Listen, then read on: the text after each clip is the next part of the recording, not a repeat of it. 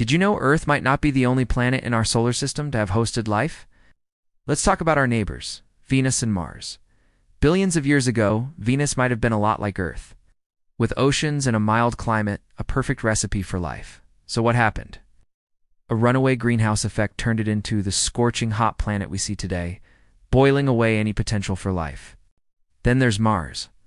Evidence strongly suggests the red planet once had flowing rivers, vast lakes, and a thicker atmosphere. It was warmer and wetter, another promising candidate for life.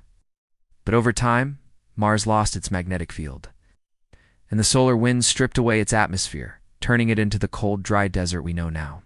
Could life have existed on these worlds?